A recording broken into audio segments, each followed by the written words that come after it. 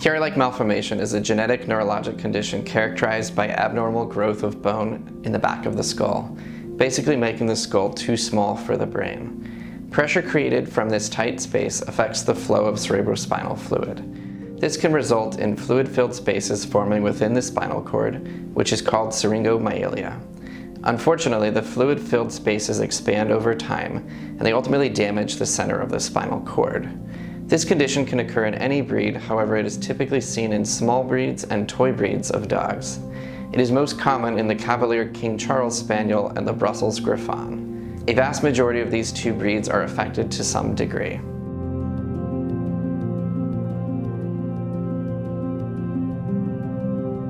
Typically, symptoms become apparent once Chiari-like malformation results in Syringomyelia.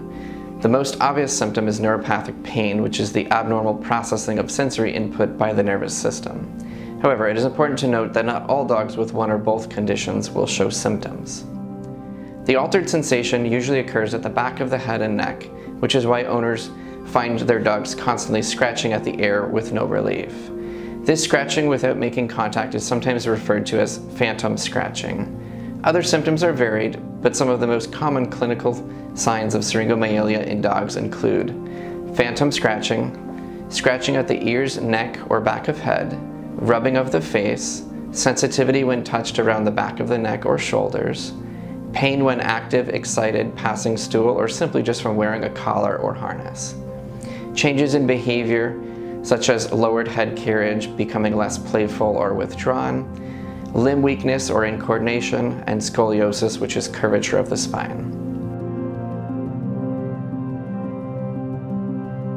The diagnosis of Chiari-like malformation and Syringomyelia is made via magnetic resonance imaging, or MRI. MRI will prove the diagnosis and help to rule out other conditions which can have similar symptoms. Computed tomography or CT scans and myelograms are not recommended for patients who are suspected to have Chiari-like malformation. CT is much less likely to prove the diagnosis and can miss other conditions with similar symptoms. Additionally, the contrast agent that is sometimes used can frequently worsen the neurologic status and symptoms of dogs with Syringomyelia. On this MRI scan, you're viewing the brain and cervical spinal cord from the side. This area represents the back part of the brain and brainstem. This is the cervical spinal cord. This indentation is the excess bone creating crowding of the back of the brain. This bright area is fluid within the spinal cord, which represents Syringomyelia. The spinal cord should be a uniform light gray color. The bright white areas here are fluid-filled spaces which should not be present.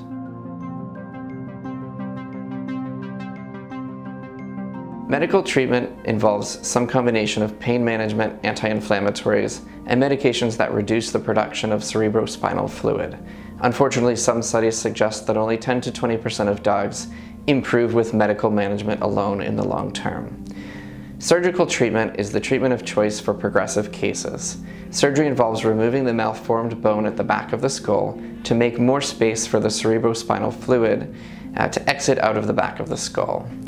Surgery can be much more effective for certain patients, with some studies showing over 80% of patients improving and maintaining an improved quality of life in the long term.